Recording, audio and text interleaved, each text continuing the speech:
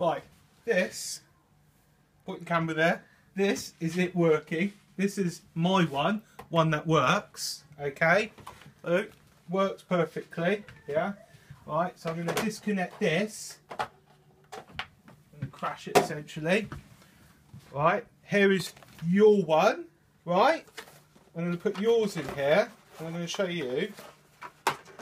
Right, yeah.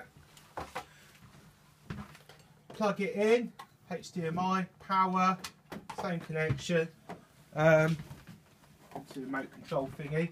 That's it booting up. See that? I'll try it again. Camera on here, right? And disconnect the power, right?